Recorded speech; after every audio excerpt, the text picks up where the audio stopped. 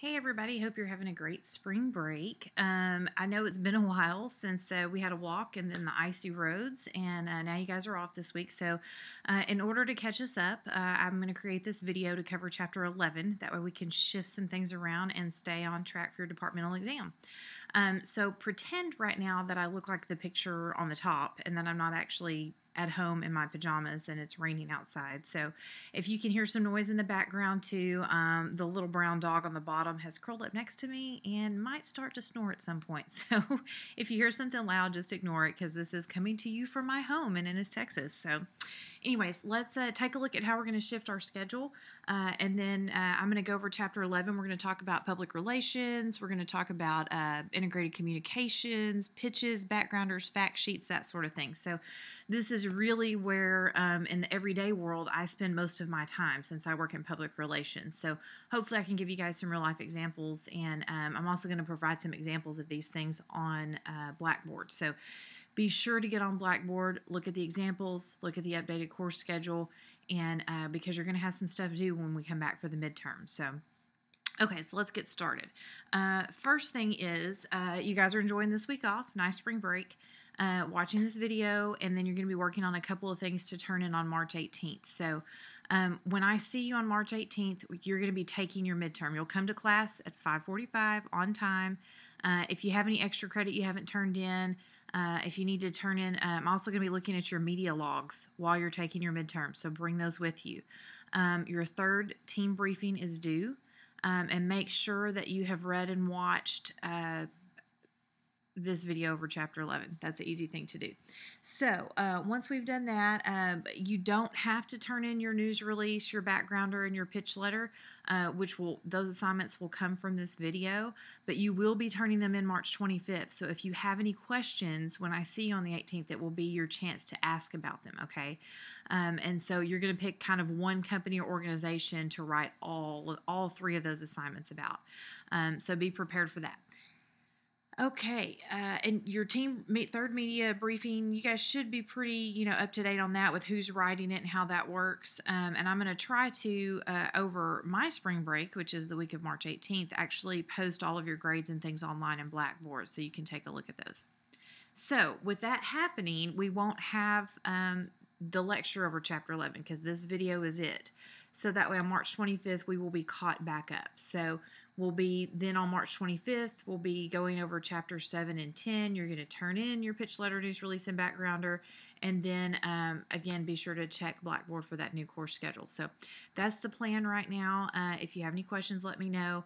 I know some of you have had trouble emailing your videos. And with all the weather delay, that's okay. I will accept your videos until March 18th. You must bring them in when you take your midterm. Because if you can't get them emailed, bring them in on a flash drive, okay? So I will allow them up until March 18th for your videos. I believe that was exercise 8. I did notice when we talked about the course schedule that exercise 9 was an older one from when I previously taught this course. It was a video script, and you guys have you've done that with exercise 8. So we're actually going to be replacing that with an AP style assessment later in at the end of this month. So don't worry about exercise 9. We'll figure that out later. Okay, so we are going to talk a little bit about, I've been grading your feature stories and your news stories, so there were a couple of things that I wanted to point out that I noticed that a couple of you guys struggled with. And the reason I want to point this out is because you're going to be writing for your departmental exam. So these are things you need to remember. Drill them in your brain because you need to have them for that exam in April. So you need 3 sources in your writing. Now, with the departmental exam, there's going to be a person in there that you're going to be interviewing. So I'm not sure if they're going to require that or not. I will talk with them. I have a feeling they are. You need to, and name sources can be other people who are quoting. It could be, New York Times. It could be a reference material. Remember, sources can be more than just an actual person. Break up into small paragraphs. Some of you are still writing these big, long paragraphs. Most of the time, your paragraph shouldn't be more than 2 to 3 sentences, and sometimes that may just be a sentence apiece. Smaller paragraphs are better. Make sure when you're referring to someone on attribution that it's their first and last name. So if you're writing a story about me, it would be Kristen Zastapel the first time, And then every other time you refer to me in the story, it's just Zastapol.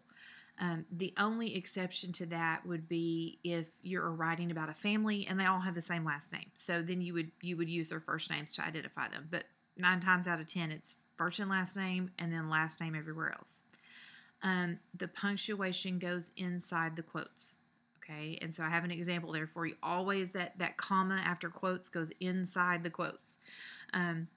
And then the last bulleted item there, always use said. A lot of you like to put says, S-A-Y-S, or replied, or stated. I know it sounds plain, but again, we're going for the 10-cent word, not the $10 million word. So the person always said, and you don't put attribution at the beginning of the story unless you're doing broadcast writing. So for these feature stories, for your press releases, for your news stories, you're always going to start the quote. And if it's really long, you might put in the middle, Zastapol said, period, and then open the quote back up.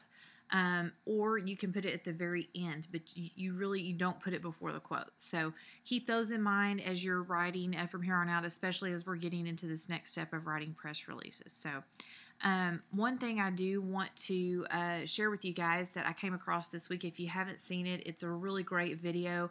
I'm going to try to play it here and hopefully it'll pick up the audio. As we've talked a lot about bias this semester, especially in writing, this video came up last week talking about love has no labels. And it's a really great video that I want you guys to take a look at.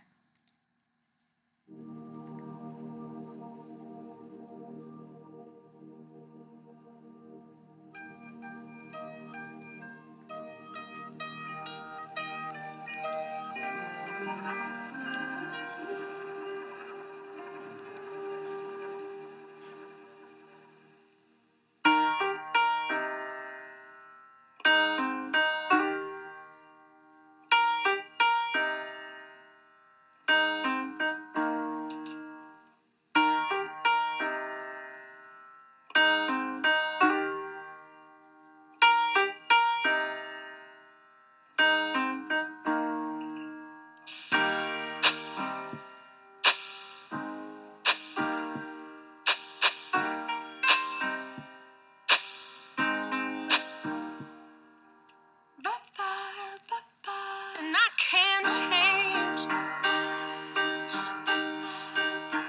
even if I tried, even if I wanted to. And I can't change, even if I tried, even if I wanted to. My love, she keeps me warm. She keeps me warm. She keeps me warm. She keeps me warm.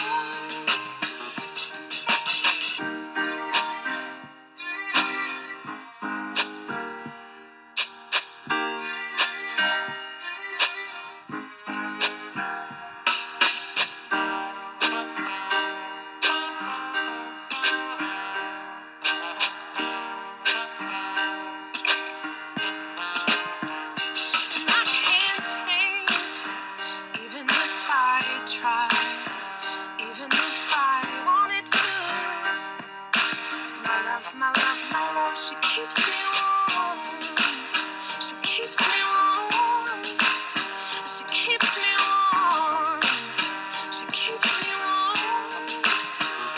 And I can't change, even if I tried, even if I wanted to. My love, she keeps me warm. She keeps me warm.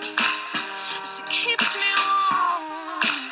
She keeps me warm. She keeps me warm. She keeps me warm. My heart doesn't see race. Love has no age limit. That's my best friend. We are neighbors and best friends. We all have different religions, but we have universal love as well. I love my sister. Love is love. Our family is no less than any other family.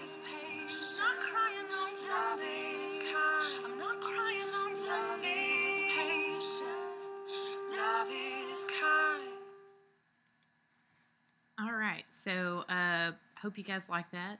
Get out a tissue.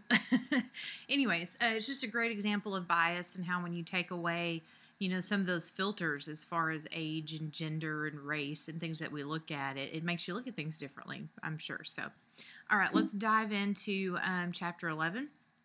So, this chapter really focuses on writing for public relations. No matter the organization or business function or purpose, you have to pay attention to its communication at every level. And so with that, public relations is really managing those different communication methods to different publics. There's internal public relations dealing with employees. There's external relations. We're going to talk about some integrated communications. And so, it's really dealing with all those different communities, all those different publics, to make it very simple. So if you look in your book on page 227, the opening paragraph really describes well what it is. So we're going to take a look, and to have a little bit of fun, my context as far as being, having worked in public relations for the last, let me think now, 12 years, has really been in school public relations. And as you guys know, there's all different kinds. There's, hospital, or I should say health public relations. There's corporate PR, there's nonprofit PR, there's if you look at oil and gas industry, there's a lot of technical types of public relations working for different business and industries. So, my context and a lot of the examples I'm going to give you are within the context of school public relations, but they can really cross over into other areas. And so I know most of you are not, like I say, journalism or PR majors, but wherever you go to work at, whatever industry, whatever field, whatever your job is, you're going to have to communicate on a daily basis. So you are a big integral part of internal PR wherever you work, even though you're not the PR person.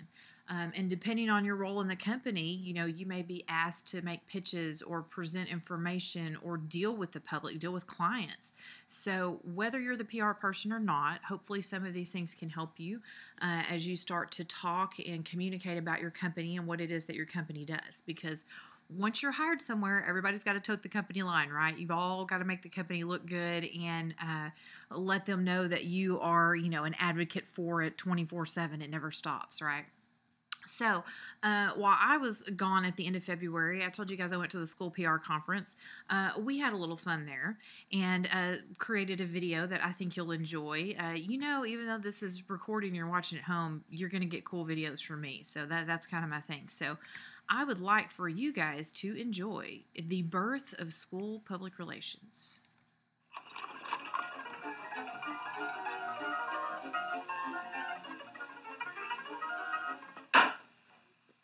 Nem hívlalok több disznót, amenkünk sem ő. Igaza van, magának nem is érdemes. A Balogh Berci, az igen, annak érdemes. Ki az a Balogh Berci? Hogy nekünk nem érdemes, neki meg igen. Senki se nevel szebb disznókat a faluban, mint az én uram. Izlalni, mint a Balogh Berci. Miért? Azt mondja meg miért? Ezért mi? Mert a Balogh Berci kilogramm tenfillét kapott a hússertéseiért. Mondtam én azt, hogy csak a Balogh Bercinek érdemes disznót hízni. Nem csak Balogh Bercinek. Én Zsindei András vagyok, a Vörös Hajnal DS elnöke.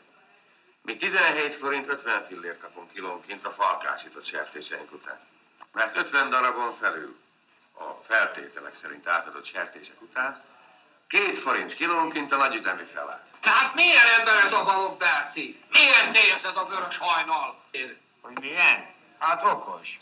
Mind a kettő okos, mert szerződést kötöttek az állatforgalmi vállalattal. Értik már, hát ezért érdemes disznót izgalni. Gyere vele, mi busszal, befizetünk tavasszal, köteleg a nyár. A jól előkészített ibusz társas utazáson nyelvtudás nélkül kevesebb pénzért többet lát. Rendszeresen az igazgató a Martin brigáddal. Ha sikerülne a műhelyselejtet 9-ről 6%-ra csökkenteni, az több mint 2 millió forint megtakarítást jelentene. A A brigád szakmai továbbképzésén néhány hétig a selejtcsökkentés témája kerül előtérbe.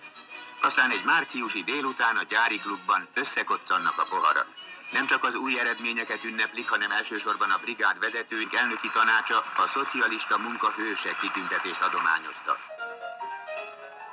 5 napja vagyunk már úton. Nem szégyeljük ezt a képet. Ez a stopp, az erdélyi fennsík erdőrengetegében úgynevezett műszaki megállás az utasok érdekében. Ennél finomabban nem tudom mondani. Persze jól jönnek ezek a percek. Hétfőn reggel ettem kocsonyát, délre káposztát, estére káposztát. Kedden...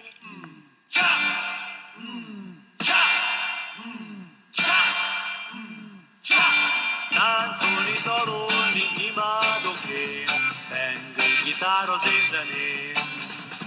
Lakkos csizmát visel a babám, a beat zenére bokázik ám. Húzd rá gitár, hey! Szakadjon a húr, húr, húr.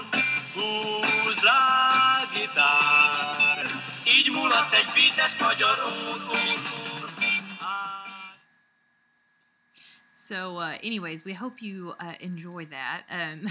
That was a friend of mine from Allen ISD actually made that for our big awards dinner. He puts a lot of humor into it. And so if you're looking for that video to take it and put your own subtitles to it, it's an old Hungarian propaganda video. So having some fun with it there.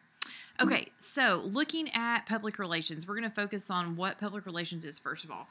Successful PR really builds and maintains good relationships between an organization and its publics. That's the big thing about school PR. Everything from announcing a new product, which is more sales, to showing how a company has gone green or is concerned about its citizens, its community, to public service announcements. Those are all public relations. Some think public relations is free publicity, but real public relations is expensive. It takes a lot to maintain ongoing programs to communicate with different publics and audiences. As we've gone more digital and gotten away from, in the last, 15 to 20 years and gotten away from all of the paper printed newsletters, and now we're able to email and send push notices to phones, and we have social media, it's getting a little more affordable. And so smaller businesses are able to take on more PR efforts than they used to be able to. But, it's public relations. My father owned a lumber company, and he was probably the best salesman I know. And people used to say, oh, you're going to be just like him. I thought, I don't want to have to sell a product. I can't stand selling a product. I don't want to worry about sales and commissions. I want to go into public relations, which there is a connection there, yes, but in PR, you're really dealing with the whole image of a company. Is selling a product part of it? Absolutely. But you're looking at the bigger picture of, how do people feel about my organization? Does it have a good reputation? Is it something that's going to be lasting? Is it something that, because of our good reputation, we can sell these products? So it's really different than a sales position, although they are related. And so do I have to, sell an idea or a product? Absolutely. It used to be pretty negative way to address public relations people. We would call them spin doctors. And the idea behind public relations is that you aren't spinning things. You aren't spinning the truth. You aren't telling lies. Everything is still factual. You're just presenting it in the best way possible for your company. We don't lie. We don't leave out things. It's not omission, and you don't omit stuff. But you're trying to focus with that inverted pyramid on the very positive things at the beginning. We gave the example and talked about earlier in the semester where I had a school that somebody caught the middle school bathroom on fire. It was a kid, and it was pretty minimal. No damage was really done. And we had a cafeteria lady who rushed in and put it out and got the kids out. And so when I wrote that press release, do we lie about the fire? Or no, absolutely not. We talk about it, but the whole focus of the story was the fact that we had this great dedicated employee who went in and took care of business. And, further down in that inverted pyramid at the bottom of that story, we talked about how, the student has been identified and we are, working with them to discipline them in the appropriate manner. So, we don't leave out the negative stuff. It's there, but we really try to focus on the positive. That's the difference. So, there are all kinds of public relations tools, and they're growing every day with social media and video and things going viral. And so these are just, some examples, but there are a lot of others out there. But the bottom line is the best PR tool is face-to-face contact. It always boils down to that because it's about building trust and reputation with your community, with your publics. And so you probably heard that. That was my dog snoring. And so really face-to-face connection is the best way you can go. I do work in school PR, but I also, manage a nonprofit for the Education Foundation for our school, which does a lot of fundraising. And that's fundraising. A huge part of fundraising is PR and developing your brand and making sure the community knows that you're reputable because they've got to trust you to be able to give money to you. That's a huge thing.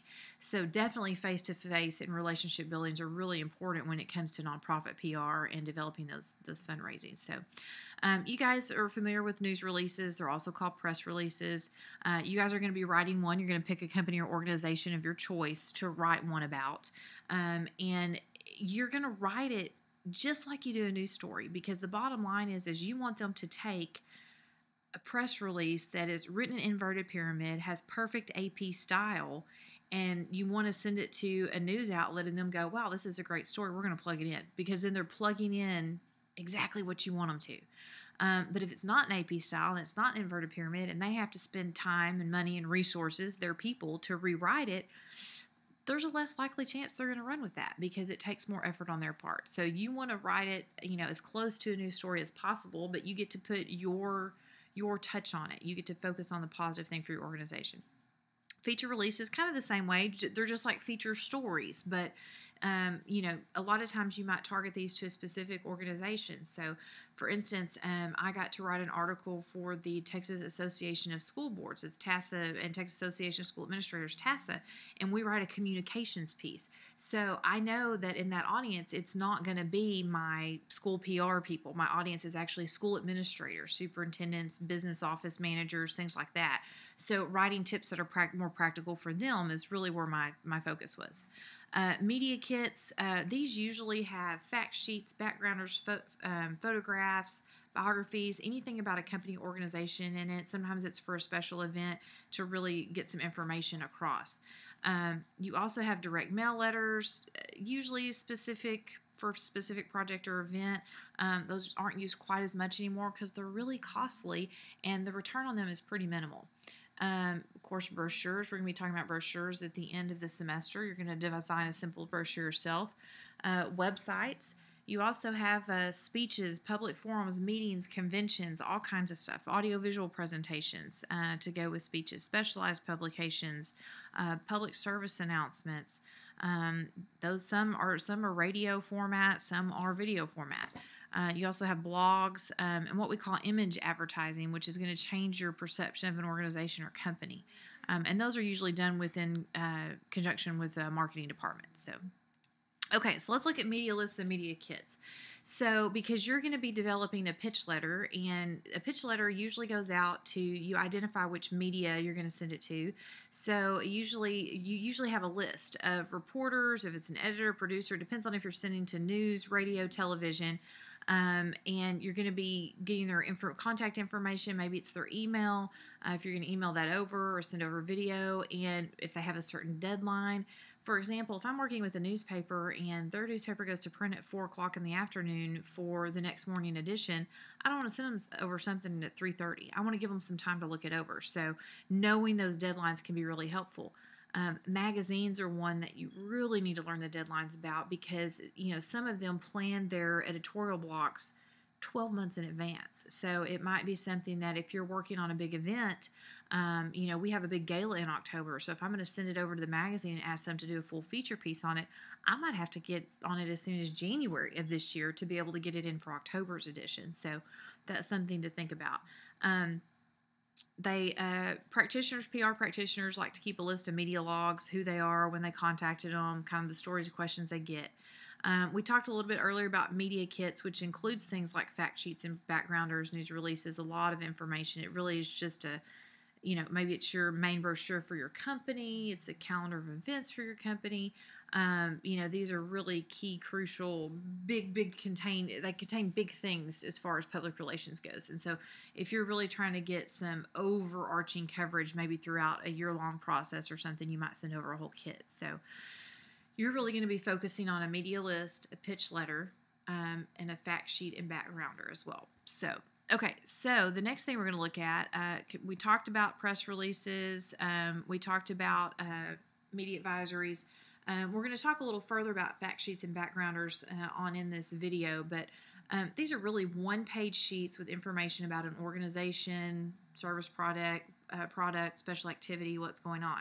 Usually on one side you have the fact sheet, which is it might have your company heading at the top, and it really bullets important facts about your company or organization. If it's a fact sheet on a specific product, then it would be just about that specific product or an event. Backgrounders are really kind of the history of the organization or the product, and they really should go with any press release you send out to give some accompanying information to someone who may not be familiar about your organization. So, all right, so we already talked a little bit about brochures, newsletters, PSAs. Everything goes online in this day and age. I don't design a brochure. I don't write a news release. I don't come up with a fact sheet or backgrounder that doesn't go online. So all of these things that used to be just printed materials are print and also online now. So keep that in mind when you're writing. Okay, so when we look at public relations writing, we're really looking at four things. You have to research, okay? Knowing your audience is a really big part of researching, whether it's formal or informal. Planning, getting everything prepared for your campaign. Your communication is really your PR campaign. It's how you disseminate that information. And then the evaluation. Was it effective? You can't just put all this information out there and think, okay, we did our job. We promoted the product. Well, did you? Did it work? Did you reach your target audiences? Are they doing what you expect them to do? We looked at a little diagram earlier in the semester that, had 3 bubbles, and it talked about, you have to inform people. You have to, during this communication process, you have to inform them about your company, your product, your organization in order to change their attitude. That was the second step.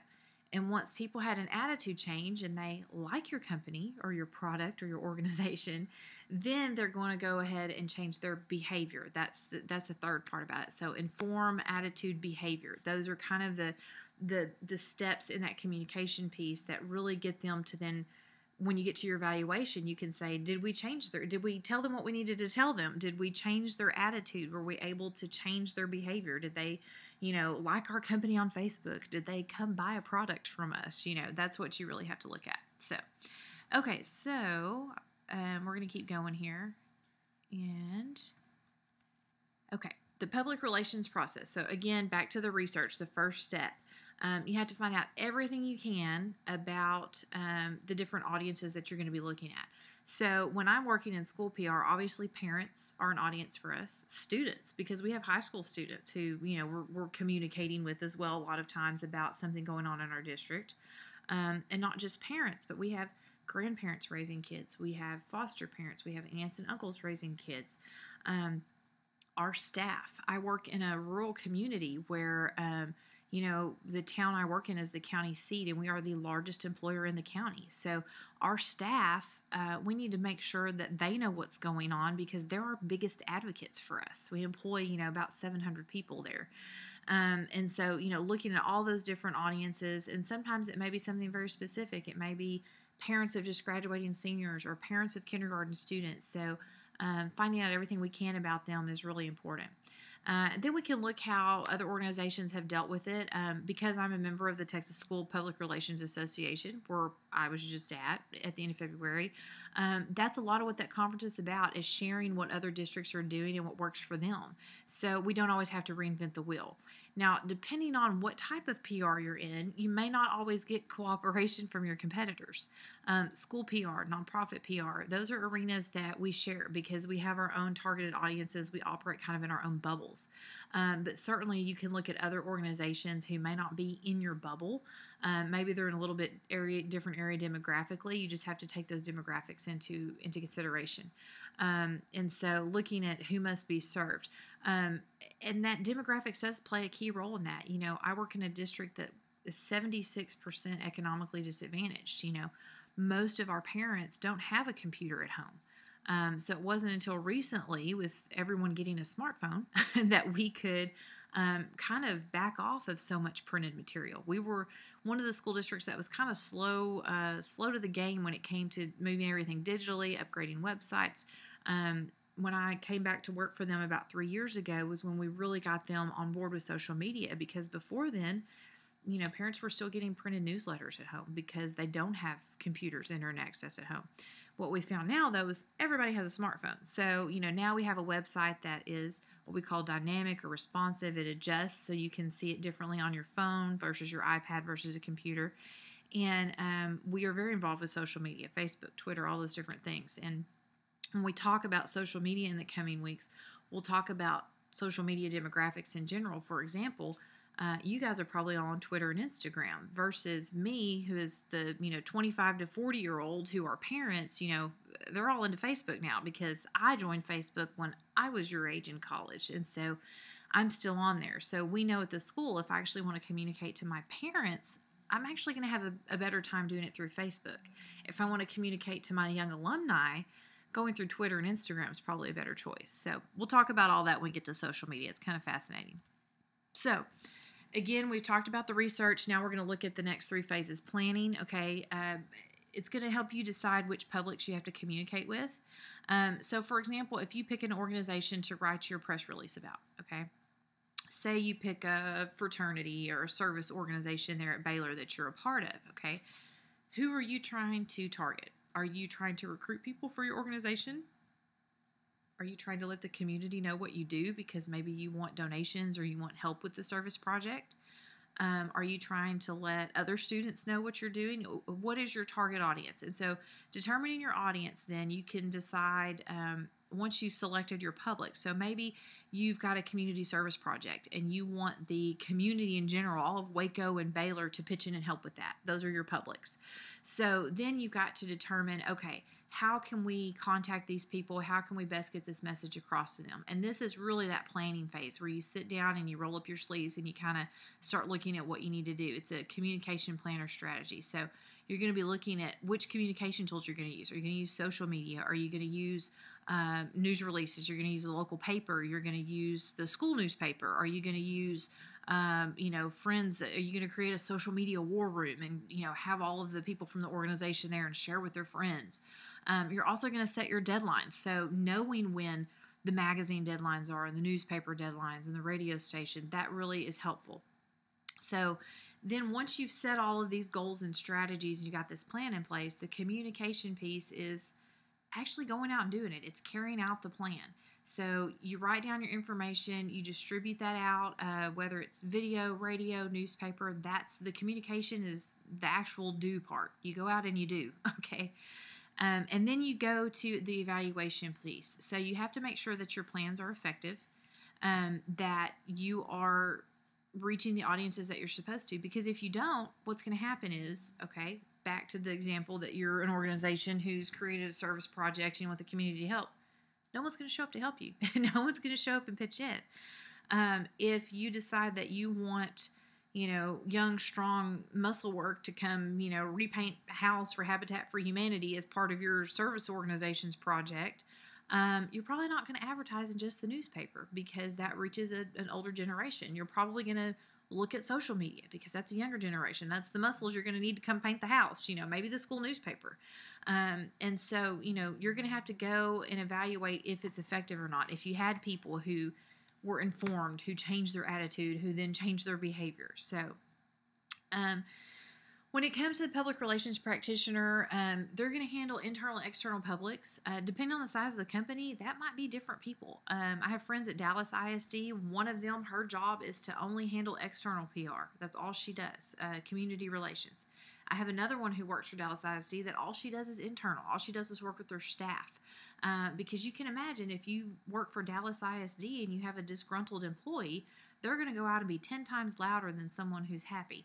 I mean, think about when you buy a product or, go pay for a service somewhere and someone makes you mad because they blow you off or the service is done poorly. Well, you start telling everybody you know, oh my gosh, that was horrible. I had to wait in line forever, and then they overcharged me, and they didn't do what I needed to. But if you have a good experience, it's like, oh, okay, we've kind of taken it for granted. It's a great experience. Let's move on. And you don't really tell people about it. So, internal PR is a really big part of making sure that all of the external PR runs smoothly as well. The work of the PR practitioner, they're going to counsel other people on the best practices. Everybody thinks that they can do public relations because they can communicate and they talk, and I know what people like, and that's not the case. As you can see going through this and studying that, good PR is a process, and you have to learn about PR theories, and you have to really learn how to research and know your audiences. So the role of the PR practitioner is to give the best advice that they can to management. I work in a department with 3 other people, and so we all have different strengths and weaknesses, and our role is to give the best advice possible when it comes to the communications of our school district, to our superintendent, to what we call our cabinet, our principals, to let them know, the best ways to communicate. We work with news media. We help produce functions and events. So yes, event planning is part of my job, but it is not my job 24/7, although that is the fun side of it. I know some of you want to be event planners. Okay, so characteristics of PR practitioners. You gather information, you have to be willing to write, and you have to be willing to take criticism for it. And realize, I do some writing, I do a lot more graphic design, and I always tell people it's like if I send a flyer over to a teacher who needs it for something, or a press release and say, hey, does this work? This is information about your student. They're always kind of hesitant to tell me anything bad. And I have to tell them, it's okay. This is not, sometimes it's a matter of opinion because, I like blue, you like green. That doesn't, if you tell me you don't like blue, it's not going to hurt my feelings. It's kind of you've got to be able to take it and roll with it and be able to change it around. Everything that I create is subject to my supervisor and the superintendent's approval. So, you have to be ready for that. You really have to know your company inside and out.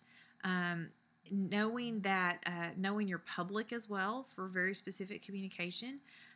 You have to be willing to toe the company line. Sometimes I don't always agree with the decisions that are made, but once a decision is made as the PR practitioner, I have to support it and communicate that to the public. And, if there's any dissenters, I'm laughing at that school PR video, but, any dissenters will be shot, That's not the case, but if I am put out this message that everything's great with this is a wonderful thing for the district, and then people who know me see me bashing it somewhere else, then they're not going to buy into it. So, as a PR practitioner, being good with people is a part of it, being able to persuade. The biggest thing I think more than persuasion is being able to read people. Just like when I'm sitting in the classroom lecturing to you guys, I'm actually reading your faces. And so it's really hard for me to sit here and record this and not know if you guys are falling asleep or how you're responding to it. I can't pull out my silly string and ding you. So it's one of those things that's the biggest part of my job is being able to read people. How are they reacting to this? Is this something that we need to kind of change our tone. We need to change our message a little bit. Am I picking the right words? That's something we have to be aware of. Okay, so the role of good writing. Public relations practitioners have to be good writers at their core.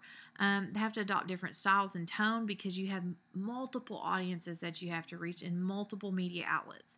So it's still grounded in good journalistic writing, AP style, inverted pyramid. It's still all of these things. Again, I'm the squeaky, record that's set on repeat telling you clear, concise, accurate, all of those things. So good writing is still good writing, whether you're a news reporter or a public relations practitioner. So we're going to look at writing news releases. There's quite a few tips on these next few slides about writing news releases. These are things that an organization wants to make public, written in the form of a news story, which means inverted pyramid, AP style. Most news releases end up in what we call the round bin, the trash, because they're poorly written. They didn't use inverted pyramid. Their AP styles all over the place, and the people who get them don't understand it. They don't get the news value. So you've really got to focus on something important. My school district is 45 minutes southeast of Dallas. So there are so many school districts in the DFW area that the chances of us getting picked up on the Dallas TV news is very rare unless we have something really, really cool taking place. For us, not this year, but the year before last, we had an alum who was in the Super Bowl, Louis Vasquez with the Denver Broncos. And so, we had Louis Vasquez Day, and we had this big pep rally, and he sent a news release. And for DFW, that was pretty big because they didn't have any other body locally. We were the closest locally with it, so we actually made the Dallas news, which is great. We don't want them showing up on our doorstep every time we have something negative. But that's usually when they come. So we certainly want to continue to pitch things to them that are positive, and hopefully they pick them up. Okay, so always put a headline in because you want the chance to write your own headline. And it should contain information about how you can be contacted. I have some sample press releases on Blackboard. They have mine and my supervisor's names on them. And so we have our cell phones with them. So it's one of those things that if it's 8 o'clock and they're getting ready to pick it up and run it with the 10 o'clock news, it doesn't matter that I'm having dinner with my family. If I get a phone call, I have to answer it and answer those questions about it. So that's a part of it. Okay. Couple of tips for news release. Is it newsworthy? Is it something that is really going to grab people's attention? Okay. We don't want the jet skiing squirrel. We've talked about the jet skiing squirrel on a slow news night. Okay. Start strong, write for the media. On occasion, media outlets online will pick up the press release and run it with little or no modification. But most of the time, journalists are going to use it kind of as a springboard to write their larger story or dig even more because they do want to do their due diligence. Not everything is news. Just because you're excited about it doesn't mean that everybody else is. Is it interesting? Avoid cliches such as customer saves money and great customer service. Bottom line, why should I care? Why should anyone care about it? Does your press release paint a really good picture of how your company or organization solved a problem, how your service or product fulfills the needs, what are the benefits? If you're reporting on a big corporate milestone, you need to attribute your success or failure to the events. Is there significant growth in your company? What did you do right? Show cause and effects. Everything has to be factual, okay? We don't want to pull a Brian Williams here. So, avoid embellishments and exaggerations. If it's true, you may want to tone it down a little bit because you don't want to, some of the stories that are too good to be true, you don't want to hurt your own credibility. Okay, pick an angle, okay, something that will catch people's attention. Active voice. We always talk about active voice. Looking at the economics of words. Use enough words to tell your story, but don't use a bunch of unnecessary adjectives and flowery language. Remember, 10-cent word, not $10 word, okay? Wordiness really distracts from your story, so keep it concise and every word should count, and don't repeat yourself. Beware of jargon. I work at a school district. We have educationese. There's an acronym for everything, and you have to be very careful of that because not everybody knows what that is. And really looking at your AP style book on some of those things that we can say FBI on first reference, but we can't necessarily say, the national, can we say NAACP on a first reference? Yes. Can we, some of those you can, some of them you can't. So what's kind of universally accepted and what's not. Stay away from the exclamation point because it kind of leads to editorializing. And if you have these in your news and feature stories, it's your enemy. Just don't use it. It's a period or a question mark because you can have questions in there, but that's it. And make sure that you have permission. If you're going to include quotes from your employees, I wrote a story last week about a student who had tried out for an international drum corps and he made it from our high school. And I asked our band directors to give us some quotes about him. So I said, hey, we're going to use this in the news release, so I need your permission. Please give me some quotes. Don't just make up things. Now, for the Education Foundation I work for, I'm on a speed dial basis with my board president. And so if I'm writing a news release about something, do I make up quotes for him? Absolutely. But before I ever send anything out, I actually send over the quote and go, hey, I'm writing a news release. Here's the topic. Here's the quote I came up with. Would you say this? Does it sound good? Do I have permission to give, to attribute your name to this? And absolutely, he'll say yes. So, you can do that if there's a specific quote that you're looking for as a public relations practitioner, but I still have to get permission to use it, okay? So, now we're going to look at formatting. Do not use all capital letters, AP style, grammar, punctuation, spelling. You have to have more than one paragraph. Break it into small paragraphs. Don't put your email contact information in the body of the release because they will print it in the newspaper. Okay, you'll notice on the samples that I give you, they're up in the right hand corner, and so that is for the newspaper or whoever else to get in touch with you, but you don't want it out there for the world. Okay, use letterhead, double space. A lot of times you'll see people in with the -30 or end or I say pound. You guys probably say hashtag.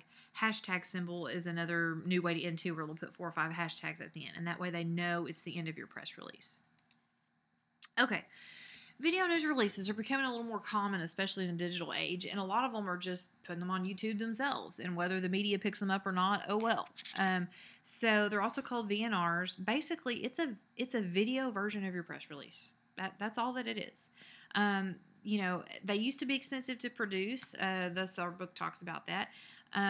Their effectiveness sometimes is questionable. However, if you are making this and putting it on your own YouTube channel, and you can make it very inexpensively, why not? Because we are such a visual generation, visual community.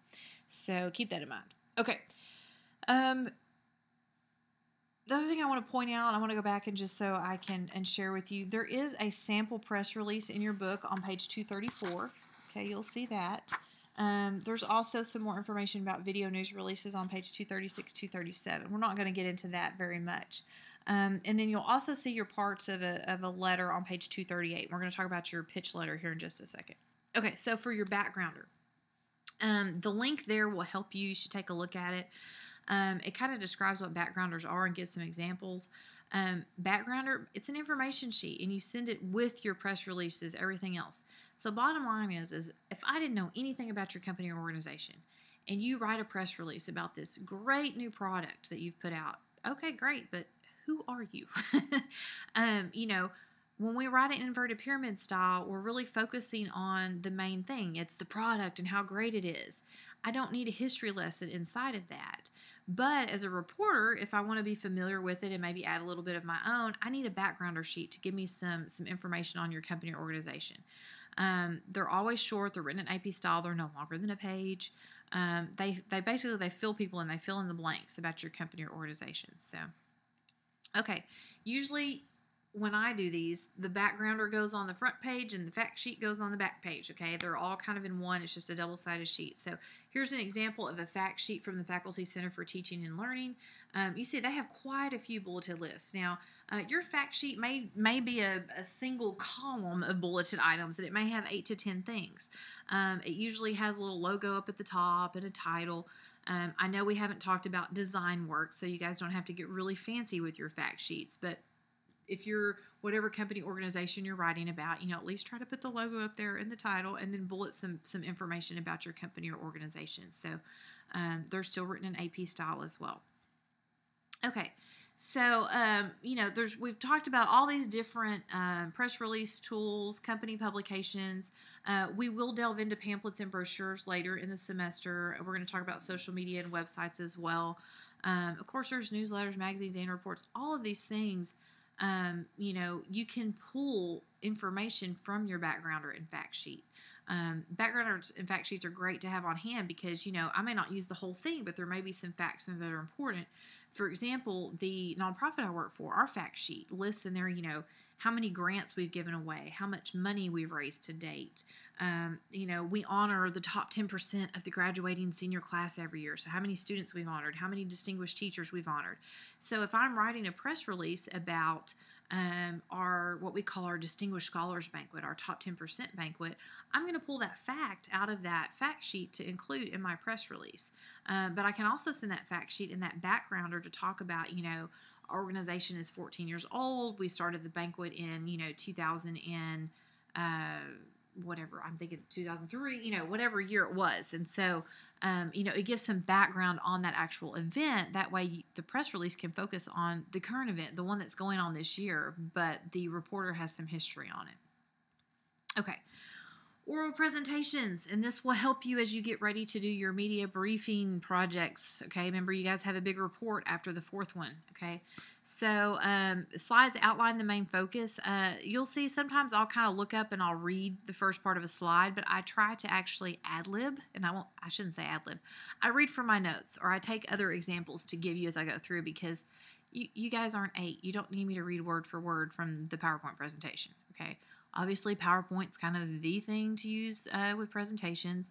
There's some others like Prezi and some things like that you can use. Using short sentences to summarize your point. You don't want a whole bunch of lines on a PowerPoint slide because they're really hard to read, okay? Just highlight the key points and then elaborate on them. And, of course, we'll talk about speeches as well. When we come to speeches, they come in a lot of different forms. I write speeches for, we have a convocation at the beginning of the year where we get up and talk. We have an end-of-year awards, and so I often write speeches for our superintendent and my board president. And, some of them are funny. Some of them are serious. Some of them have key points to get across, and some of them are just, hey, we're here. We're glad to kick off the celebration. Let's go. So those really vary from event to event. Okay. Remember, no matter what you do when you write a press release, a news story, a feature story, good lead, 3 sources, quote by the 3rd paragraph, inverted pyramid, and you have to follow AP style guidelines.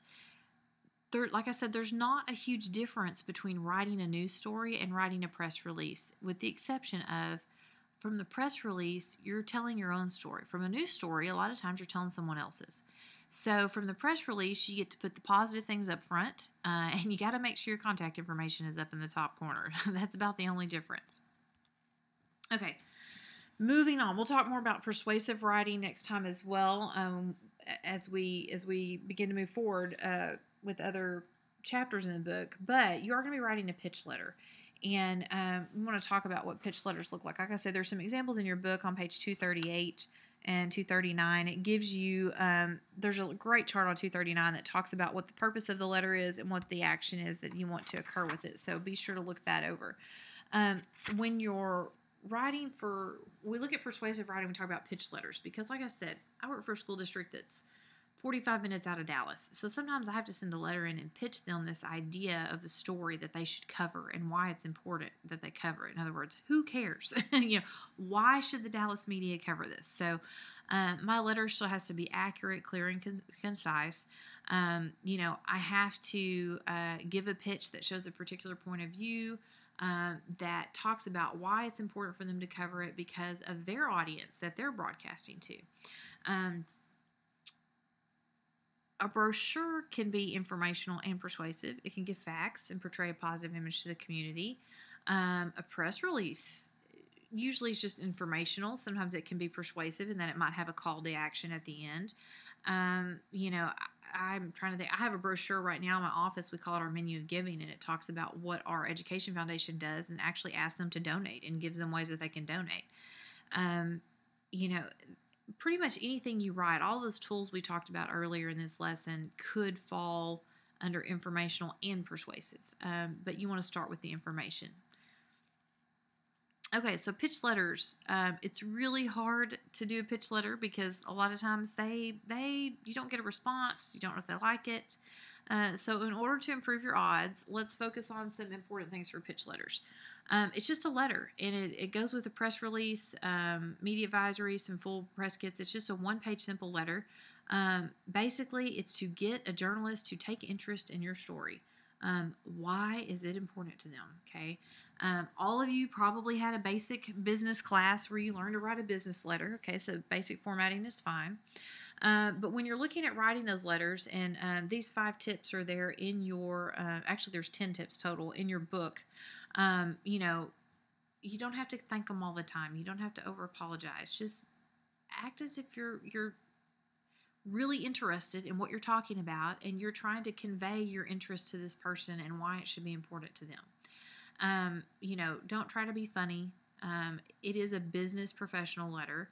I know we love humor in this class and we like to do lots of funny things, but a pitch letter is actually a very serious tone. Use personal pronouns because the readers have to understand that there are real people behind this.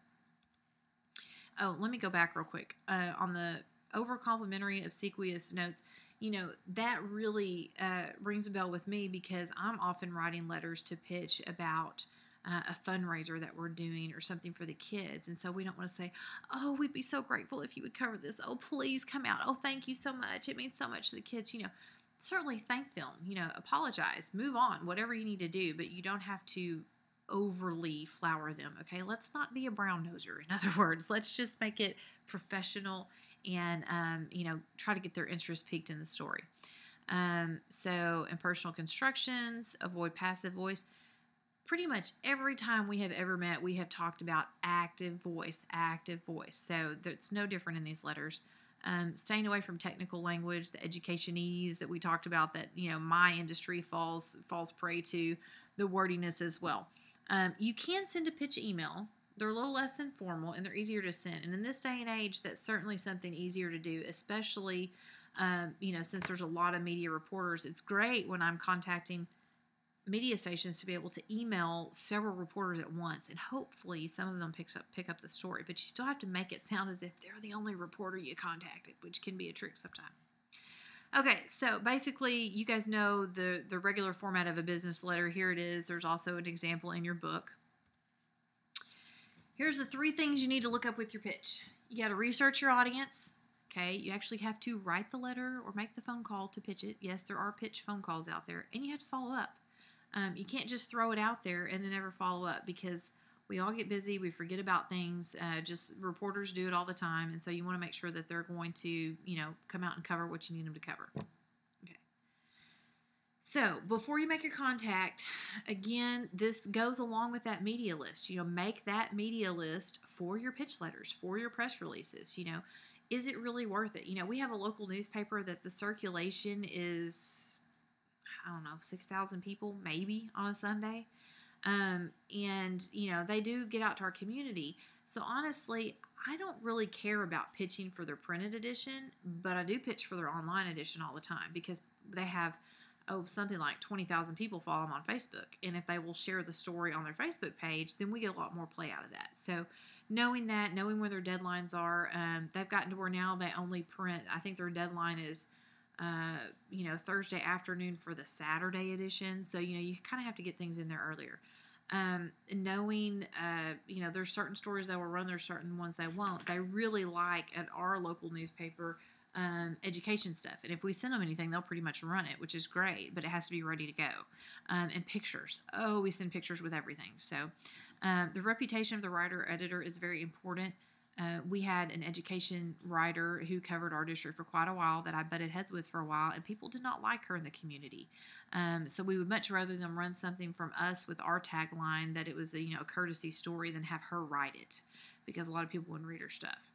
And anything that you can come up with to customize your pitch to make it pertinent to not only your audience, but the audience of that media outlet really helps, because they have to sell advertising and get people to tune in or buy their newspapers as well. So looking at your pitch letter, the best way is to look at some online. So go to Blackboard. There's a couple of pitch letters there. Google pitch letters. There's a ton of them out there. Follow the 60-second rule. If you were in an elevator and you had 60 seconds to tell your story or pitch this idea to someone and get them excited, what would you do? So the 60-second or the elevator rule is a great way to start with your pitch letter. You need one page with a good lead, straight to the point. Find out who the reporter's audience is, because you guys may not share the same audience. And if you don't share the same audience, then are you really pitching to the right media outlet? Keep that in mind. And then follow up. Okay. All right. Here's your elements of a pitch letter. You have to have facts. You have to have a good angle. You have to suggest some alternative angles, because sometimes the interesting angle you want to use is not the one the reporter's going to pick up on. If you make the offer to help them with research, with interview arrangements, with graphics, oftentimes when I pitch a letter, we're like, hey, we have teachers who are willing to, we can schedule interviews with. We have students. We have infographics. We have pictures that you can use. We have video footage. Do you need some B-roll footage? We can provide that for you. That helps because it's less work that they have to do, which is great. Anyways, also, if there's someone who's not affiliated with your organization, though, that is willing to talk on your behalf, that lends authority or credibility, that's fantastic. And be sure to let them know, hey, this is a timely news story. I'll be following up with you next week to see if you want to come out and cover this, if I can set up some interviews for you. So think of it like those, resume interest letters that you pitch. When you send over your resume and your interest letter, your cover letter with it, you say, hey, thank you. I look forward to the chance to interview with you, and, I'll be following up with you next week to see about that. It's the same thing. You have to follow up with a pitch letter. A couple more tips to talk about on there. We already talked about deadlines, but don't call to ask if they got it. They got it. All right. They got it. And don't lie. Email pitches, similar to pitch letters, but they're brief. Don't put a lot of attachments. If you're going to send out to a lot of people, hide the other recipients, okay, and allow them to opt out at the end, because, maybe they just decide that they don't want to get your pitches anymore, so you need to give them that opportunity. Again, we talked about the follow-up. If they say no, say thank you for your time. I hope maybe I can send you some other ideas in the future, even though this one's not quite right for you. Don't burn that bridge, okay? You are in it for the long term, so you want to build a reputation with your media contacts and these reporters, okay? Build a good reputation. All right, so we talked about media lists earlier in the video, including the name of the reporter, any other useful information, deadlines that you can. All right, you're going to be doing that. And we'll dive a little bit more into public relations and advertising. Where public relations and advertising meet, that's really what we call integrated marketing. They're combining the two. Their PR, marketing, advertising are all, cousins in the same family. Think of it that way. They're all different, but they're related. Most students have to take a few courses in each one, no matter what they major in. A lot of you guys who are in business and film and communications are taking courses probably in some of these areas as well. So it's really the combination. So, public relations really focuses on the image or the reputation of the company. When we look at advertising, that is more selling of a product and marketing. Like I said, I work in a department with 2 other people, and my supervisor came to school public relations about 3 years ago. I had worked in Corsicana and Midlothian, and then I came back to Corsicana. So I've been doing it for 9-10 years now, but I came back to the same district with her about the same time she did. And so I've been in public relations for a lot longer, but I haven't been in marketing. And so when it comes to actually targeting audiences with a specific message, she's a guru at that too, because she knows how to take, for instance, a new graduation program, or we're marketing our gala to people, and really help with that. I come in with a little bit different approach on the research side of, how people are going to respond and react and how they're looking at us as our image overall. So she and I really actually complement each other well. We are in the communications department, but I have more of a PR background and she has more of a marketing background, and that has what has made our department very successful in the last 3 years. So we went from 3 years ago, really not having a really crappy website and no social media, very limited communications home, kind of a district with a little bit of a bad reputation with parents in the community, to something now that we've gotten all this good news out about our community. We have a website, we have a smartphone app, we have social media, we are regularly have newspapers and or things in the newspaper. So, those really complement each other well. Okay. So be sure to email or call me with any questions that you guys have, because you're going to be working on your next 3 exercises. And you can ask questions on the 18th, but keep in mind you're going to be taking your midterm then as well. And they will be due on March the 25th, okay? So for the next 3 exercises, 11, 12, and 13, you pick a company or organization that interests you, okay? You can use the company you work for, our Papa John's guy, GameStop, whoever you work for now, or if you're part of a fraternity or sorority. If you struggle to come up with a company or organization, pretend you work for Baylor, okay, and write a news release about Baylor. Connor, if you want to write about the equestrian team, you can, and being a part of that organization or group. So, just pick something that interests you, all right, something that you're familiar with, that you have some knowledge about, and that way it'll be easier for you to write these next 3 exercises. So the first one is exercise 11, your pitch letter or media list. all of these, there is a handout on Blackboard under assignments with these guidelines that you can pull up and print out, okay? So you're going to write a one-page pitch letter. As if you were sending it to a reporter, you want to cover the story, okay? It should be persuasive. You know, why should they cover it?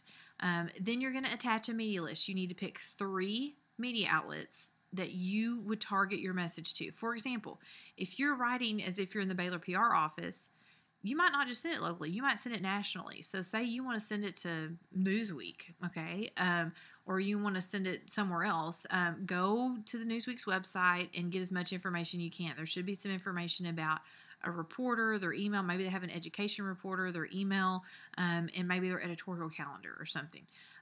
If it's a local organization, then maybe you just want to do it locally. Maybe you want to send it to the Waco Trib and to one of the, was it Channel 25 or Channel 10, one of the local news stations, and maybe to the Baylor Lariat. So find 3 media outlets and, put on there what the outlet's name is, who you're going to contact. They have a phone number, email, fax. Do they have a deadline you can include? So you need to put that on there. You'll only turn in 1 copy of the letter, so you'll just address it to one of the media outlets, and you're going to staple your pitch letter to your media list that has 3 contacts on it, okay? So exercise 12 is an actual news release, a press release. So you've just pitched this story about your company or organization, okay? Now you're going to write the press release about it. So something exciting going on with your company and organization. You're going to have to interview people. You can review stories in local newspapers and online. So say you're writing a story about Baylor.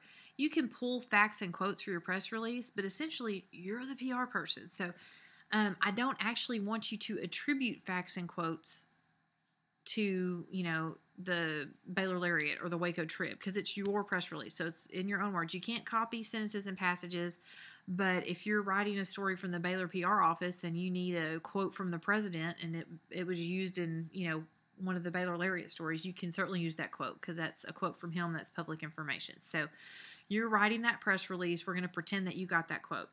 If you're writing about your organization, the company you work for, please get quotes from, the people you work with. You do need to name them. It can't just be an employee of this company. They have to be named and on the record. Okay. Do not cite other papers and articles. Okay. You're an internal employee, a PR person who got this information. So your press release should be no longer than 1 to 2 pages, typed double spaced. Okay. Use inverted pyramid, 3 sources, correct AP style, the whole 9 yards. There are some samples on Blackboard again. All right. Now, same company, same idea. So you've got your pitch letter and your media list. You've got your press release. Okay. Now, your backgrounder and fact sheet will accompany your press release. Page 1 is your backgrounder. Use the same company or organization. You're going to give some history, some important information about the company or organization.